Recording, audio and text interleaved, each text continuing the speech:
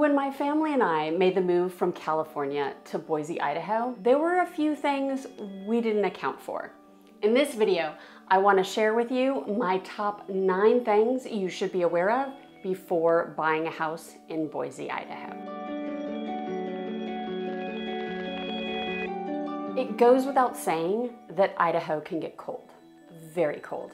And depending on where you're moving from, that transition may require some adaptations to home ownership. One of the most important adjustments you'll want to understand is the need to winterize your sprinklers and your pool if you happen to have one. This requires you to blow out any standing water from your sprinkler system and irrigation lines. You do this usually around the middle of fall. If you're handy, it's totally something you can do on your own with an air compressor. If you aren't handy, there are plenty of companies around the valley that will come out and do it for you.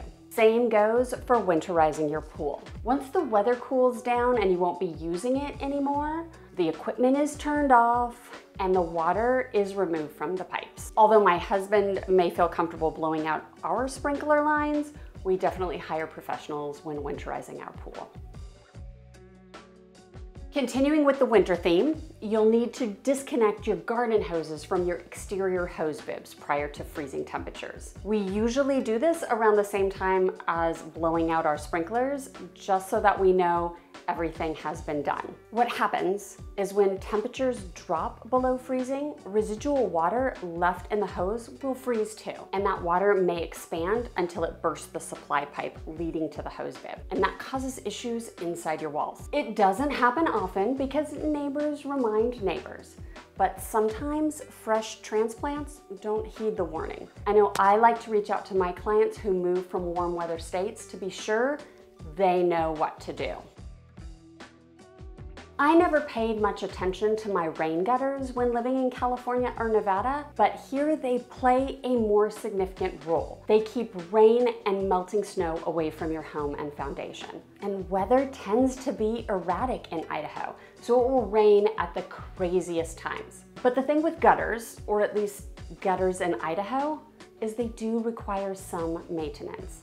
Not a lot, but they can get clogged. And it may not even be the pieces of the rain gutter that are attached to your roof line. The downspouts that feed into the underground drains that push water away from your house and into the yard, those can get clogged and backed up.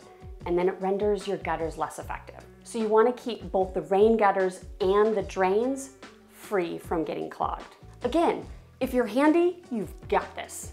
If not, plenty of professionals to hire out there.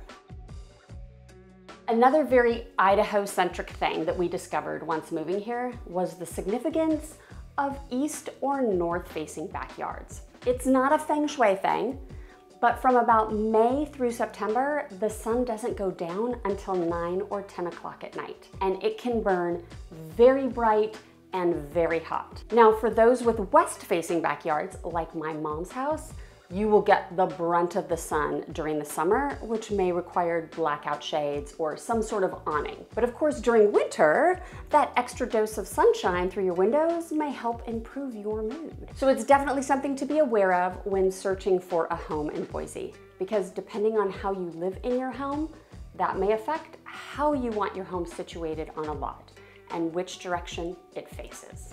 So long as we're still talking about the sun, if you're a parent that abides by strict bedtime, even during summer or at the start of school year, it may be difficult to adjust to the 9 or 10 p.m. sunset. So then maybe you want bedrooms facing east and you're not concerned with where your backyard is facing. Everyone's gonna visit you. They just are. Friends you haven't talked to in 25 years will suddenly reach out because you now live in a state known for skiing, fishing, rafting. So if you weren't planning for that extra guest room, it may be something to consider. Or maybe you can throw a futon in that office of yours. But I am warning you now, plan ahead because they are coming. And so long as we're discussing what you might need in your new home, don't forget about extra garage space. And I say this for 2 reasons. If you're moving from a warmer weather climate, you're used to parking outside and you've been fine. But here, once winter hits, it's It's nice to be able to get into a warm car in the morning that's parked in your garage, or not have to scrape ice off your windshield. And then the second reason you want extra garage space is for toys. Everyone in Idaho loves their toys. Even if you didn't have toys before moving to Idaho, you're gonna want them once you get here so you can adventure with your new friends. Obviously, an RV garage is ideal for an RV or a fifth wheel, but any extra space can be used for motorbikes and razors, boats and jet skis, or even kayaks and paddle boards. They all take up space in your garage. So if you can plan for the space before you need the space, you'll be in a much better place. Before I continue, I'm Erica Toffel, Global Real Estate Advisor with Group 1 Sotheby's International Realty.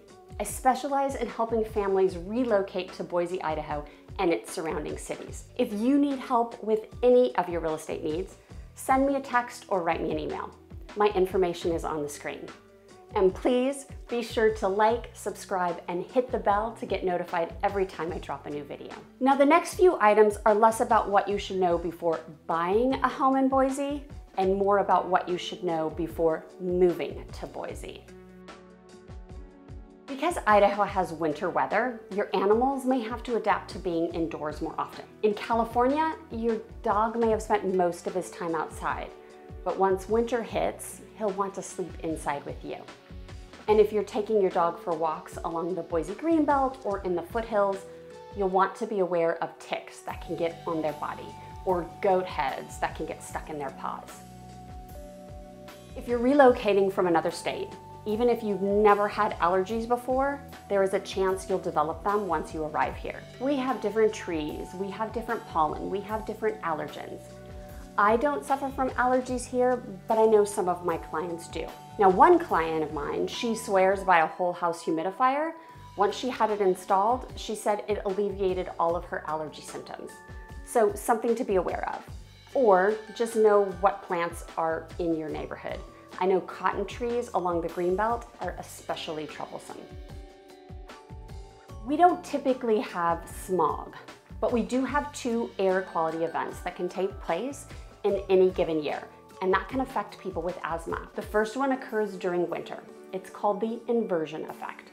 A layer of warm air traps cold, stagnant air below it, and that can sometimes affect people's breathing or even just their mood. The other event typically happens around the start of the school year, and that's when surrounding forest fires, even if they're in another state, dump their smoke into the Treasure Valley. Because of the summer heat, the smoke layer traps hot, stagnant air below it, and this affects the air quality to the point that sporting events and other activities can get canceled. Has there been anything on this list you weren't expecting or you didn't think of? Comment below. I'd love to hear what else I should have included. The lower cost of home ownership is really one of those items that just ends up being a pleasant surprise for many when they arrive. Home and car insurance is significantly less. Property taxes can be less depending on where you're moving from. Utilities are low, like your energy bill compared to what you pay in California, or your water bill, they're next to nothing. So although people have an idea that the cost of living in Idaho is lower, they really don't understand it until they get here and they start paying for stuff. And then they see just how affordable Idaho really is. For more videos about relocating to Boise, Idaho, and real estate tips in general, make sure to check out one of the videos on the screen. Thanks for watching. I'll see you on the next one.